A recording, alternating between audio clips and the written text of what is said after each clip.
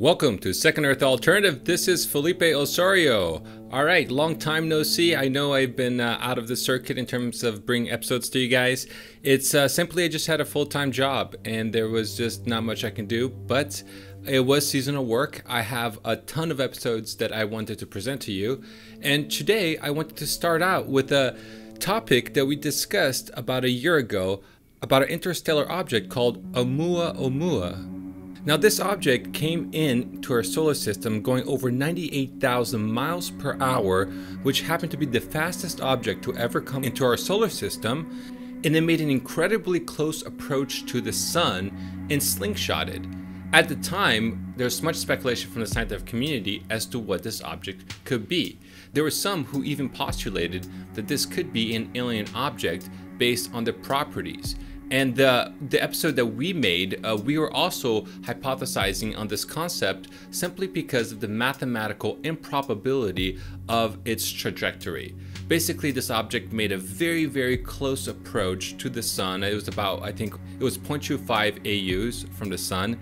And then it's not just slingshotted in a way, as one scientist from Pennsylvania described, it's like shooting a bullseye the size of a nickel from 75 miles away. So mathematically, it just seemed very improbable. The fastest object ever imaged in our solar system didn't just come outside of our solar system, didn't just make a fast approach, slingshotting across the sun, but it did so in a mathematically very improbable number. So we were postulating at the time that it might be an interstellar object. If you guys didn't see the episode, I'll show a quick clip. When I first heard about this case, the first thought that actually came to my mind was, wow, this looks like one of those interstellar slingshot phenomenons that you see in sci-fi films that use stars to gain speed. Now, if I were to assume this is a spaceship. And recently, a new paper was published coming out of Harvard Smithsonian, basically saying that there is a theoretical framework to which a possible alien ship could be an explanation from the observational data that we are seeing. I know other channels have reported on this, but after CNN reported on it, I was like, whoa, wait a second. CNN can do their politics, we got our UFO stuff. If CNN is gonna post this, then obviously we're gonna have to post something and talk about it. So why don't we just quickly see the CNN clip. It says here, this is an interstellar asteroid, and it's now in our solar system. It has been. I think it's going to be in our solar system for another 13 years. Alright, here, let me pause. This guy Paul showed us. We actually published this exact clip about a year ago, so I'm glad that CNN finally caught up. No, astronomers, they definitely have never seen anything like this. Oh, here. So CNN's claiming that it's 10 times long as it is wide, right? Well, the truth is, if you actually read this study, it says that the aspect ratio is at least 5:1. So I think they are misinforming you when they're telling you that it is 10 times as long as it is wide. It's not it is, it's at least 5:1 ratio. Just, you guys have to have the right information about this. Now, they can't physically see the Oumumua. They're basically interpreting the shape by what they're assuming is the rotation of the object and the reflectivity of the light. But from far away, it just looks like a little dot. This is not the exact shape as we know of it. This is just an artist's impression. Now, it says here that means that this visitor could carry the secrets to how other solar systems have been formed if this is a natural formation. But here's the thing. We've had I think it's like 860,000 different asteroids and comets imaged in our solar system alone. Out of all the asteroids and comets that have been imaged, the one with the most extreme shape profile in terms of aspect ratio, width to length, the most extreme ratio has been 3:1. And then we have this object, Oumumua, which is possibly 5:1. and if not 5 to 1, maybe even more, 10 to 1, as CNN is claiming. So that's why people were wondering what the hell this object could be. You know, it's not just that it's one of the fastest objects to ever come by, but it also has a shape that is basically 1 in 800,000. Okay, so CNN is saying the interstellar object may have been alien probe. Harvard paper argues, but experts are skeptical. So given all the information that you guys know so far about this object, the fact that it was the fastest object to ever come by in our solar system, its very unique shape, extreme shape, something that's 1 in 800,000. The fact that, as I was telling you, mathematically it seems to be hitting a bullseye the size of a nickel from 75 miles away.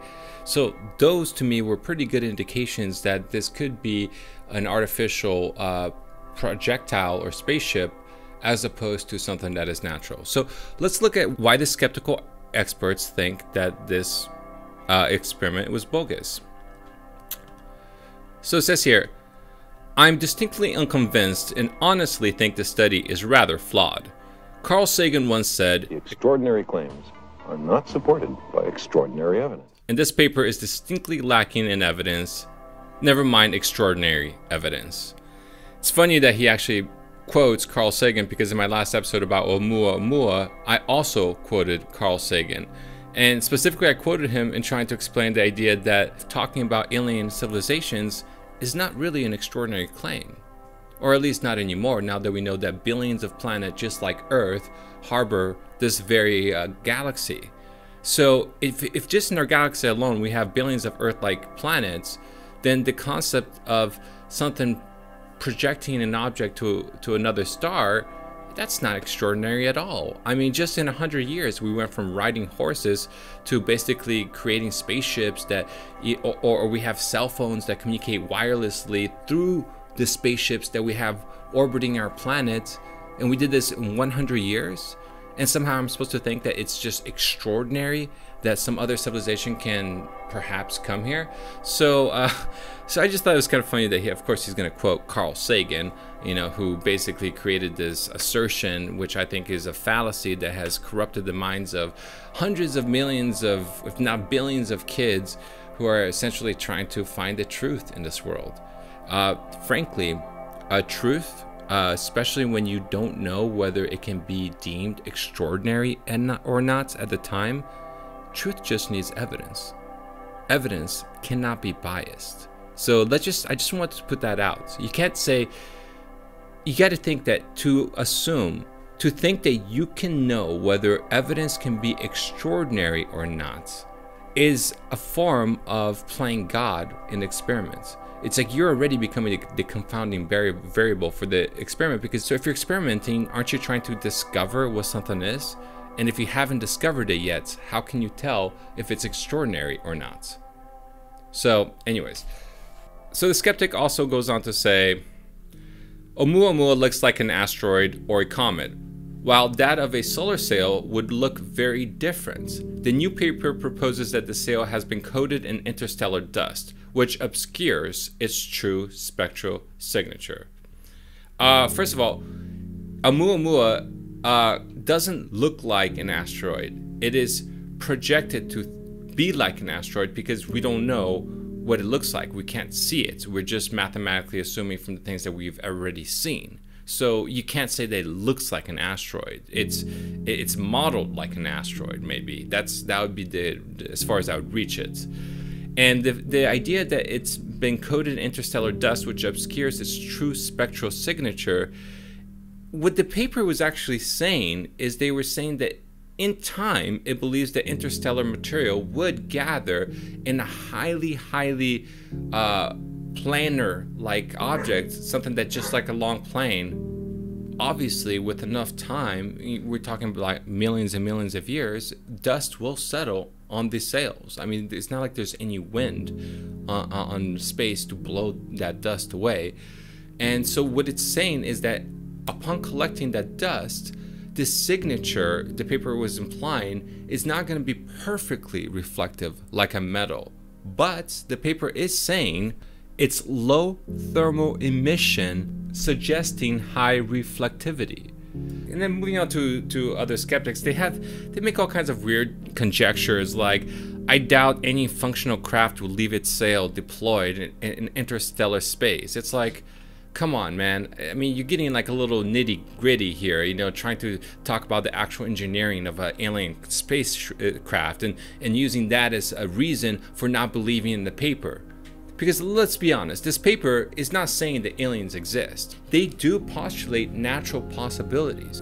I think what's happening here is the skeptics are simply getting upset that these guys were able to create a theoretical model that could possibly explain the acceleration that occurred with Oumumua once it exited the sun. So when we reported on this, like a year ago, we had very limited data. And now, a year later, we have this brand new set of data that is showing that this object, which we already hypothesized could be artificial, is accelerating away from the sun. So it didn't just slingshot, it accelerated at a rate of what? It says here with the standard deviation of 30. Do you know what a standard deviation of 30 falls in the charts, right? It's like a standard deviation of like 3.3, I think, is already 1 in 10,000. When you take a standard deviation of 3 in 30, I don't even know if there's enough particles in the universe to create that number. It's so incredibly large, so incredibly improbable that this could happen by accident. So this paper was simply saying that mathematically speaking, this object, the way it exited the sun, that could not have been random chance. That there was some kind of force that was applying on the object that allowed the object to accelerate. So now the question is, what is this force? And I just hate to see these skeptics, you know, get all grumpy and nitty gritty just because we're doing mathematical analysis and trying to figure out how this object could be the way it is. And these Harvard researchers made a great paper because what they simply did is they took the acceleration rates of the object going out of the solar system, and they posited that this acceleration is actually, there's a theoretical framework where this is actually possible using light sail technology. So they were postulating that with a given density, with a given mass to weight ratio, and they even, you know, were able to calculate the tensile strength of the object based on all the other observations. They simply said that the numbers match, that it can be, that this object should be able to be tough enough to wrap around the sun that close. This object can be very long, like a plane-like object, very thin, and create the optical properties that we're seeing right now. You know, they said that if the object was curved as opposed to being a perfect plane, that it might change the exact calculation of the length, but it wouldn't be by that much. And they're just simply saying that mathematically this is possible. They're giving all kinds of equations that talk about the probability of it being struck by another object, the probability of being slowed down by just general friction of interstellar materials. And plain and simple, this object should be able to go across the entire galaxy without suffering major danger to possibly being destroyed or possibly being ripped apart by simple frictional forces of interstellar dust. That's basically what they're trying to say, that this object is possible in a theoretical framework, specifically talking about light sail technology. Now, did they say it has to be that? No, they did not. Now, the one critical comment that the skeptic made that I actually do agree with a lot says here, beyond that, it would be difficult to trace because of the motion of the stars, and any hypothetical alien civilization would face the same issues in charting a course that long in the first place. Aside from the argument about whether they would want to launch a craft that they knew would not reach its destination for millions of years. I think that's a great comment. I think that's been generally the concept of why would alien civilization not travel to another star? Well, it takes too long. It might be too complicated to chart the course of the craft given the motion of all the stars together. Some of that, the exact motions of each exact star, we don't know exactly. So to me, that's the most reasonable argument that I've heard from the skeptic. But the main point of this episode is to show you that this paper is not a paper that is saying aliens exist. They're simply giving a theoretical framework where a light sail technology could potentially work as a working model. To sum this up, the density is 2 to 8 orders of magnitude larger than expected by previous theoretical models. So this object seems to be way more dense than it should be. The aspect ratio seems to be at least 5 to 1, as we discussed earlier, possibly as much as 10 to 1.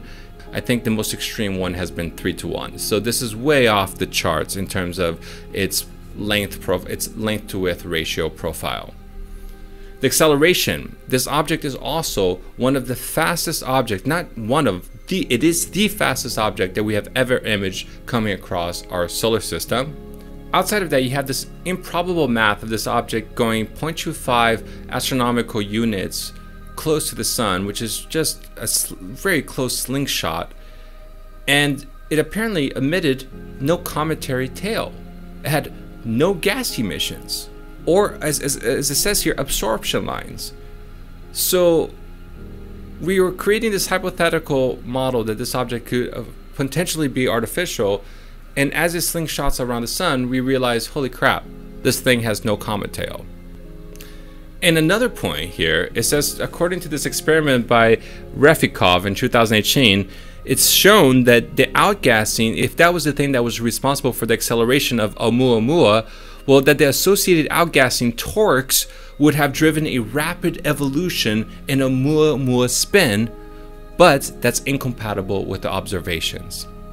So apparently Oumumua not just accelerated, not was there no cometary tail or no gas emissions, but the object also had the exact same spin. There was no change in its torque, which would have been expected if gases were suddenly spurring out of the comet due to the solar radiation. And lastly, not to mention, as we discussed before, it has low thermal emissions categorized by objects that are highly reflective. So this isn't just like one coincidence. This isn't just like this random object that happens to be the fastest object that just has this very neat mathematical probability. We're talking about an object that also is the most elongated object. It is also the most dense object. It could be one of the most reflective objects we have ever witnessed. So when you account all of those details, that to me adds a pretty clear picture that this is probably artificial. And there's nothing wrong with somebody trying to give a theoretical framework for why this object might be artificial. Now, if this object is natural and you believe that there is more reasons for it to be natural, please, I would really like to hear, your comments about it. I just don't understand why so many skeptics stay so hard-headed when the evidence seems so clear. I mean, clear enough for us to be able to hypothesize this 9 months ago and only to have this verified by researchers at Harvard. So what gives? Oh, that's right. It's called the ego. See, I'm not trying to go against science. I believe that science is an absolute tool, an absolute necessity when trying to uncover your universe, because it's the only tool that we have that allows us to gather information without any fallacies. Whereas if we didn't take that scientific approach, then that thing that may never change might be actual subject to change. It might be subject to corruption. So I understand the necessity for science. What I'm trying to claim here is that when you're utilizing science to study something that is not your physical world, but perhaps something that is smarter than you, like an artificial intelligence, well, I think science becomes a very flawed tool. And simply because of this, because the very subject in which you're trying to study is capable of affecting the evidence. Thus, the subject itself becomes the confounding variable of the study. Anyways, thank you so much for following me in this episode. I know it's a bit of a long one in terms of talking points, but if you did like the episode, I do encourage you to subscribe and definitely hit that bell notification. There's a ton of my audience has basically said that they're not getting notifications. So just make sure that notification bell is rung. If it is rung and you're still not getting notification, please let me know. Thank you so much for sticking around. This is Felipe Osorio, signing out.